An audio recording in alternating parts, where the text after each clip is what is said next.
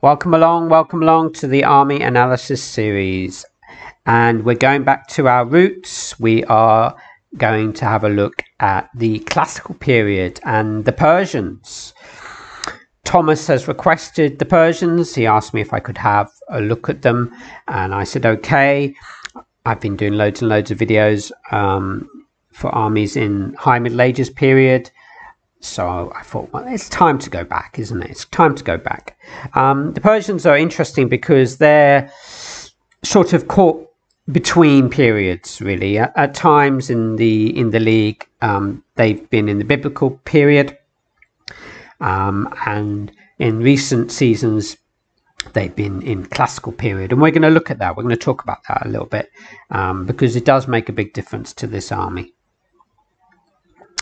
Okay, so as you can see from the start, we've got tons and tons and tons of the mixed bow with light spear units. Now, you can take allies. I had a look at this list with the allies, the Saka allies, but overall, I felt that probably it's better just to take your army out without allies, because all the Saka list gives you is some extra horse archers. And that's about it, really, and some of those are light horse archers, so they're not really game changing, whereas with this base list with no allies, I've got 18 of the mixed bow units, which is incredible. I mean, look at this. I mean, I'm so used to... The other thing to say is we're in the league, in the classical period, we play at 1600 points at the moment anyway, and in High Middle Ages we play at 1200 points. So coming from the High Middle Ages, these armies are huge, especially if you've got cheaper end infantry. I mean, this mixed bow costs 45, so I've just got so many units, it seems, but I think it's better, because with the Saka allies I only had about 12 of these mixed bow units, and in this build I've got 18. I've got 6 more, plus I've got 1 more immortal unit, which are your superior quality troops. Persian immortals, superior and armored, whereas your mixed bow is average protected. So there's a big difference there. So overall, I think this is the way to go. Now, I had a look at the records, and this army has a pretty good record. It has about a 58% win rate, which is good. As I've said before, when I tend to look at the records, most of the armies are around average. They're about 50-50. Some of the better armies, Romans, Carthaginians, they might be on 52-54% win rate. Something like that. So when you're in, 58%, that's good. That's one of the better armies in terms of win percentage. And it has to be because of all this mixed bow. I mean, if you can get a good position on the map, especially rough grounds or hill, and fire away. I was doing some tests earlier, and these units, even just one unit, it seemed one volley of arrows was causing around, with the armored units it was 20 to 30 casualties, and with the protected units it was more like 30 to 50, and that's just one volley, and generally you're going to get 2 in before impact. So if you've got these units together, if I've got a long line here of enemy units facing me head on, I would say, I haven't tested exactly, but what have I got here in this line? Is just over 10, isn't it? Yeah, about 11. So I don't know. I would expect to disrupt 2 or 3 enemy units before impact. To just give you a rough idea. That's because if you focus your fire, it's highly likely, especially the protected units, you're going to cause some damage. And when you look at the kind of units they're going to face, especially in biblical. The veteran hoplites, now they are a good unit. Veteran hoplites are a good unit. I think they're about 60, but they're protected. They're not armored. So against these kind of units, they are going to suffer, and that probably shows why this list can do really well in biblical. Now, it's a whole nother story in classical, and I've been doing some tests. I've been looking at, I've got loads of statistics here. You might want to bring a notepad at this point, because the problem is, in classical, this army is at quite a disadvantage because you're up against impact foot, you're up against the Romans, even the imitation legionnaires, they're impact foot, the pikes, they are large units, so they get an advantage, they're the strength modifier, and that is basically bad news all round, because hoplites on impact, they don't get an advantage against even your average mixed bow unit. The standard hoplites, they're evens on impact. Even the armored hoplites, it costs quite a bit. They're at 54, quite a bit more than these units, your mixed bow. If you remember, armor doesn't count on impact. So your armored hoplites, you're paying for armor, but that doesn't count on impact. So they're evens even against armored hoplites on impact. But against a lot of your standard decent units in classical, I had a look at this, and on impact against your Roman legionnaires, they're down 150. So the Romans are up 150 on impact against these units, your standard mixed bow. Pikes about 170. The pikes are up 170 against these units because of the deep ranks. Imitation legionnaires, imitation legionnaires are up 100 on impact because they're impact foot. So that is a big difference. You're going from 170 for pikes, 150 for the Romans, up on impact to evens with the hoplites. So they're really going to struggle in classical, and it's very interesting because I had a look in the league, and at the moment quite a few players are using the Persians, but it's the list next I'm going to look at next, the 480 BC list, and we're going to have a look at those. So let's keep our eyes open on how they do, because I suspect they will probably struggle. I did play someone who, I think it was Tomoy. I think Tomoy took out the Persians and about a season or two ago in classical, and he finished, I think he finished bottom or near the bottom. Yeah, I think he had something like 2 wins and 7 losses or something like that. He had a pretty bad record with the Persians in classical. Even the Immortals, I was looking at the stats and how they do on impact, and on impact the Immortals are down 100 against the Roman legionnaires. They're down 50 even against imitation legionnaires. They're evens against pikes, and they're up a little bit. They're about 50 up against your armored hoplites. So again, do better against hoplites, not so great against the Romans and the pikes. And even in melee, they're down 50 against the Roman legionnaires. They're down 23 against pikes. They're up a little bit against imitation legionnaires. They're up 12. But when you look at the price, Persian Immortals are 75. And your imitation legionnaires, from what I remember, are about 51. So they're only up 12. And I generally say if the difference is under 25, even up to 25 difference, that's only slightly advantaged.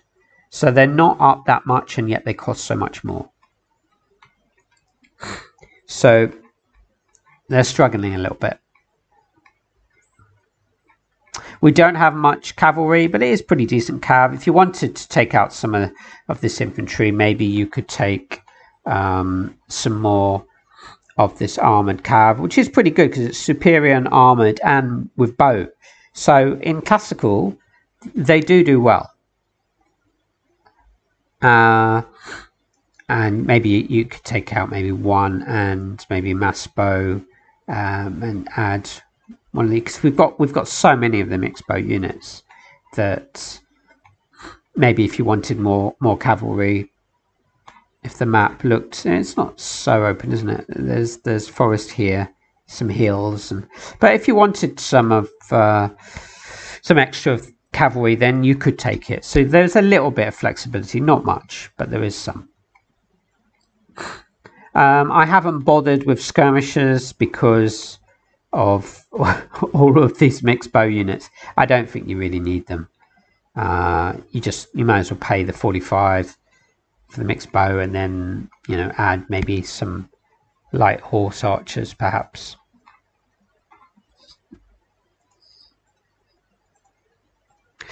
I would say, in my opinion, that this could be a great army for biblical, a winning army, hard to beat because of everything I've said about hoplites struggling on impact and against the bow.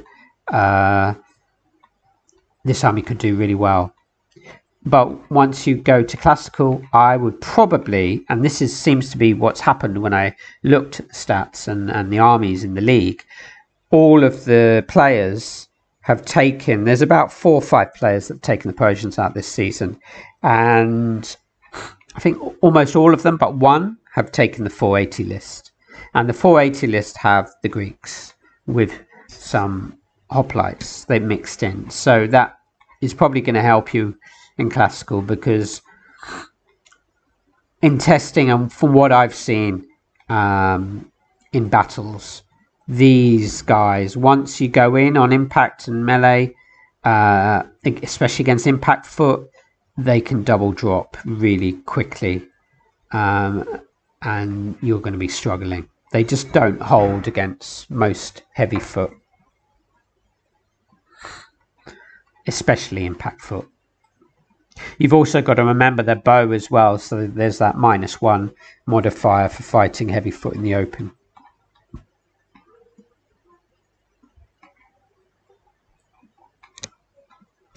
Okay, let's have a look at the next list, and we'll compare and see what we think. And this is the 480 BC army with the Greek 680 BC allies. And straight away you can see we've got some armoured hoplites. We've got 6 and 1 of the armoured veteran hoplites. So, actually, when you look at it, and it's nice actually to compare armies and lists, and this looks like a real army to me, more balanced. You've got at least some half decent infantry to cover and help hold back the hordes while you fire away with your mixed bow. So you can see why all the players have taken this list out. I mean, these 2 lists that I'm looking at, the first one, the 545 list, and this is the 480, they are actually the list that everyone takes. The other Persian armies, people haven't taken them out so much. So these are far and away the 2 that everyone take out. So it's interesting to compare them. I think you can tell that this kind of army is going to do better in classical. Now, how well it's going to do, I'm not sure. These are still only armored hoplites. To be honest with you, I've said this in a few other videos, armor is pretty expensive in this game, generally speaking. It doesn't count on impact, and it's only roughly about a +25 advantage over most units, which isn't a lot. So when you're paying 54, That's quite a lot, really. So, and you know, 78 with the armored veteran, but that's even more. So these units are expensive, but you know, in this army, they could be useful to help your mixed bow out. You've got immortals at the back. We've got 4. In that first list we looked at, we had 5, so there's only 1 difference. And even the mixed bow we've got in this build, we've got 11, and in that first list we had 18, so there's 7 difference. But we've got obviously all of these hoplites instead. Don't have much cav. Again, it's about the same. You've got some light horse archers and some of your armored cav with bow and a few master archers. So really, you're going to win. You're going to win and lose on your mixed bow. Can you inflict damage on the enemy before impact? That is the game, really. There, maybe you can play quite defensively. There isn't that much rough ground. Rough ground would be great. Hills would be great. We've got a little bit of rough ground here, but not so much.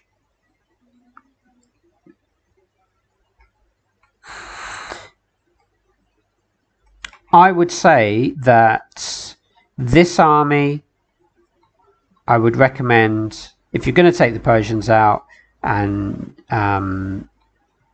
they happen to be in classical, then this is the army to take, because it's more balanced, get more protection for your bow, because as I said in the first part of this video, these mixed bow don't do that well against impact and Romans and pike, so you need this protection.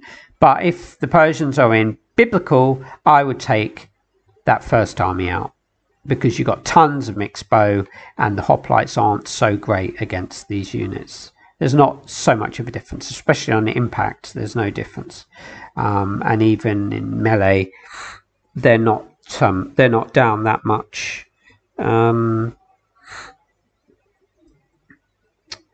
It's about, is it roughly a plus 100 or so. And also, even in biblical, you've got quite a lot of armies with really cheap, poor quality infantry, like the Phoenicians and the Egyptian spearmen. And these mixed bow are actually up on those guys by about 12. So on impact anyway. So they do much better in biblical. So I would take that first army out.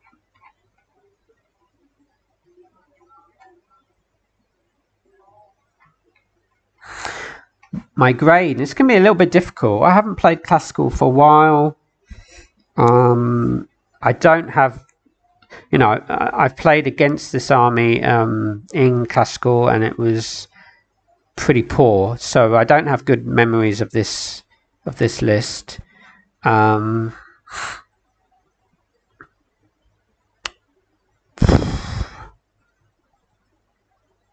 It's going to be a C+, maybe. I'm going to go C+. I'm going to be a bit mean. I'm not going to go B- at the moment. Let's keep our eyes open on these and see how these players do this season. But I think most armies are going to do well against this kind of army. You don't have that much cav advantage. You've got no really good, I mean, you know, your best troops are the immortals, but they're really bow still. So, you know, Roman legionnaires, the pikes, impact troops, they're just gonna do really well against these kind of troops. So I think you're going to struggle. So about C+, I would say, in biblical, in classical. Now in biblical, that first army, the 545 army, I'm maybe going to go maybe really hard, maybe about A minus even.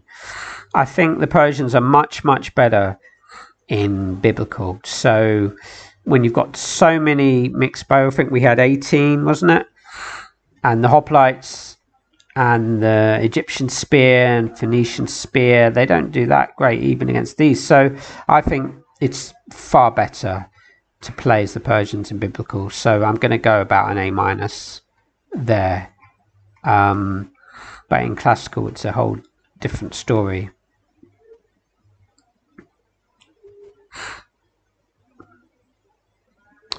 Okay, so that's about it. Let's see if you're playing with this army, either of these armies that I've looked at.